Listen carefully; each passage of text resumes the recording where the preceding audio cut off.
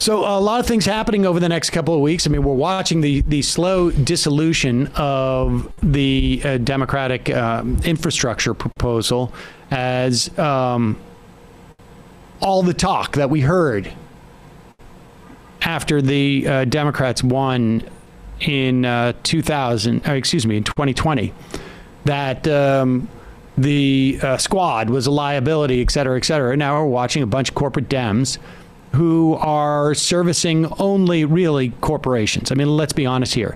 Is there really a voting constituency? I don't care how purple your district is, that is in favor of higher price prescription drugs.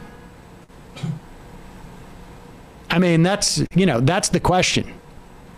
And did Joe Manchin and his daughter have their own district? Well, exactly. And it's not just Joe Manchin and Krysten Sinema. There are 3 Democrats in the House who have been written about extensively, who are able to take down, apparently, this prescription drug element of this bill, which is so that Medicare and the government can negotiate rates for prescription drugs, the savings of which were going to be used to expand benefits for Medicare subscribers, I guess, and perhaps drop the age of who is eligible for Medicare. We should also tell you that when you start talking about Medicare providing dental for people ages 65 and over, the healthcare providers, the hair on their back starts going up, because they start thinking like, oh, well, if we're negotiating with Medicare, we're going to lose money.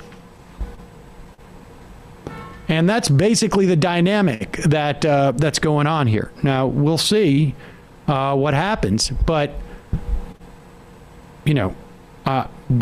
we know that there are at least 17 Democrats who have publicly committed to not voting for the bipartisan bill if the reconciliation bill is not there at that time.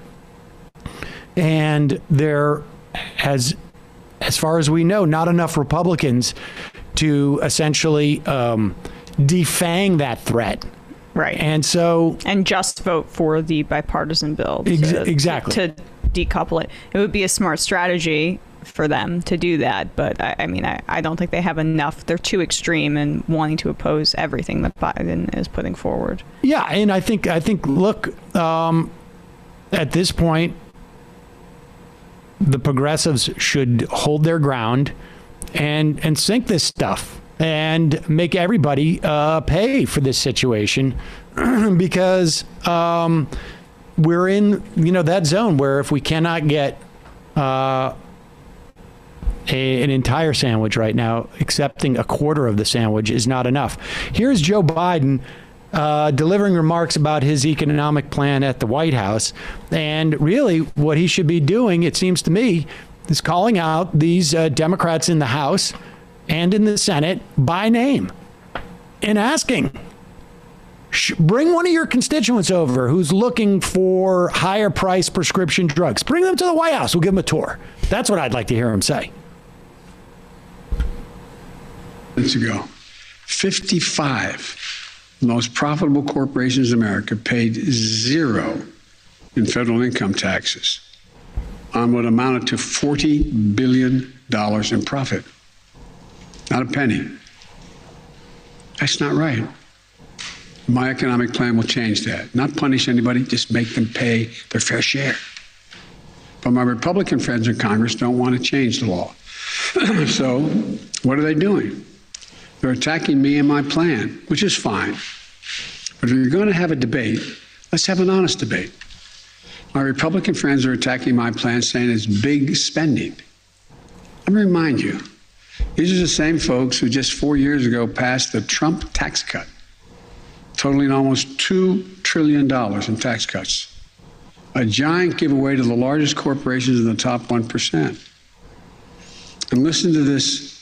Almost none of that $2 trillion tax cut was paid for.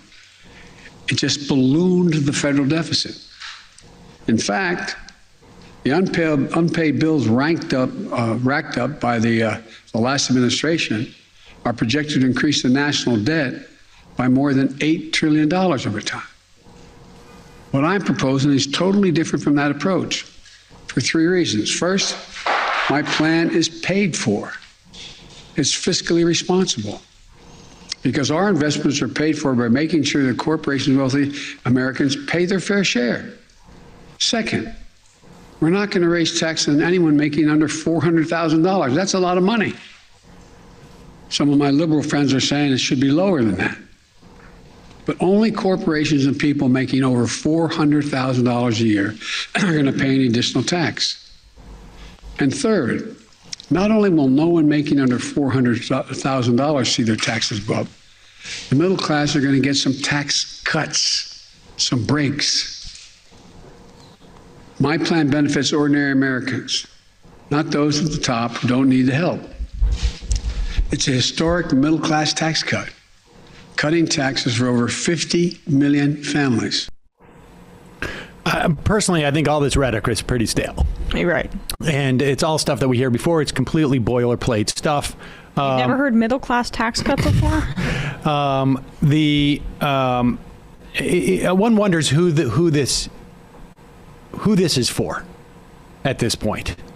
Like I say, none of this is new, and the only thing that even sounded even remotely decent in that, and it comes way too late. Why have they not been running against the Trump tax cuts? Even if you're going to say we're going to get rid of the Trump tax cuts were irresponsible, we're going to get rid of all of them except for the ones that tax people under that would increase taxes under 400,000.